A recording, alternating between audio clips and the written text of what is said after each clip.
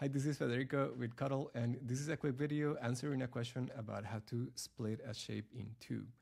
The question in particular is because if the shape is too big to cut on your laser cutter, you might want to split it into shapes that you assemble later. So I have an example shape here that is like 16 inches long, which is probably too big for a laser cutter, and I want to separate it in two. So I'm going to have my single shape in a single component. This is where components are really useful in Cuddle. And then I'm going to create a new component that I'm going to call the split. And here I want to drag two instances of my main shape. So I'm going to grab one and then another one. And I'm going to be careful to place them on the horizontal axis.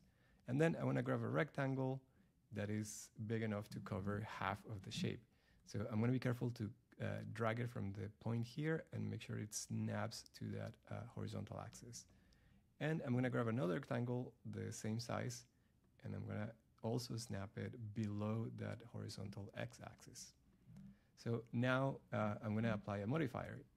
So I'm going to select just these two shapes, go to the modify menu, and apply the Boolean Difference.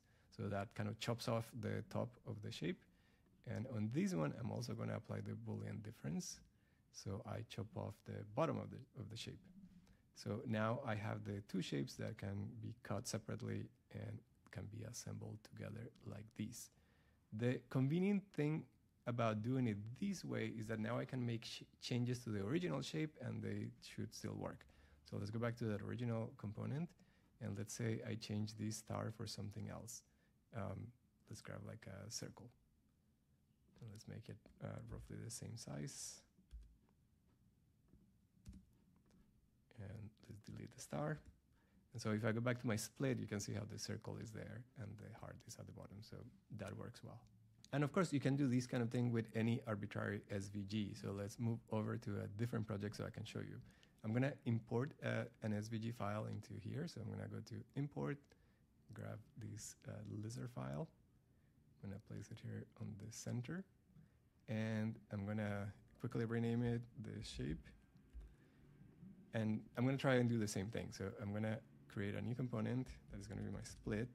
And I'm going to grab two instances of the same shape in place. And this time, I'm going to do it on the vertical axis, just to show a different example. So similarly, I'm going to grab a rectangle, size it so it works well, covering half of the shape. I'm going to place it, making sure it snaps to the vertical axis. Then I can actually right-click and duplicate it. And now grab it from the point and then make sure it snaps again to that axis. And in this case, I can go ahead and apply the Boolean difference on this one and the Boolean difference as well.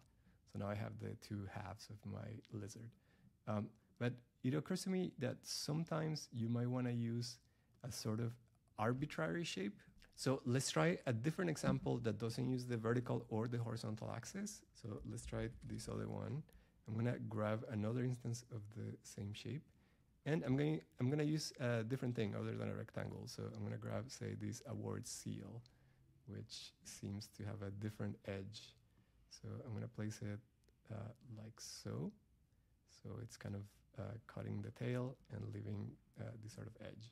So I'm going to duplicate these two shapes. So I'm going to right click and hit duplicate. Then I'm going to move it down a little bit. And on the top shape, I'm going to apply the same modifier I applied before. So I'm going to use the Boolean difference. So that kind of chops off the tail. But on the bottom shape, I'm going to apply a different modifier. I'm going to apply the Boolean intersect. So that leaves the tail. Whatever is intersecting the award seal and the tail is what remains.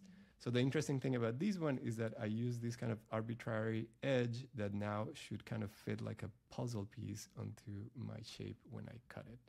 So anyway, I hope these are some helpful tips to help you split shapes in many different ways. And thank you so much for submitting the question.